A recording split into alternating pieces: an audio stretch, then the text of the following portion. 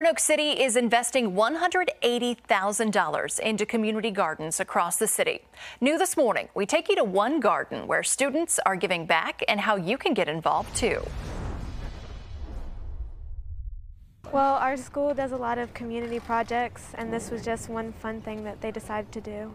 Natalie Escalera is a 10th grader. She came with Cornerstone Classical Academy to volunteer at the Leap Community Garden on Campbell Avenue. Tell me about your thought when you walked up today. I mean, it looked kind of messy and it needed a lot of work. These gardens have been at capacity for the last 2 years.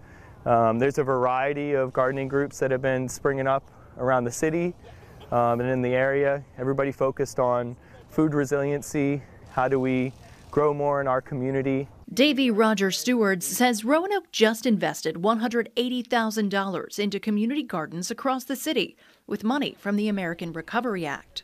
So the city of Roanoke is very supportive of seeing these community gardens really become a lifeblood of food and resiliency in our communities. As the community garden manager with LEAP, we have a program where people can rent out a plot like this for $30 a year. And we'll help provide the compost. We have a lot of seeds we've gotten donated, so you can get seeds from us. He also leads volunteer days like this one to get people involved. We're taking out a lot of the chicken wire that's all messed up and taking out the old boards and putting in new ones. Just helping out the community and people who might use the garden in the future. It's neat to be a part of that. Now you can apply to get a plot for the year right now. We have a link on WSLS.com.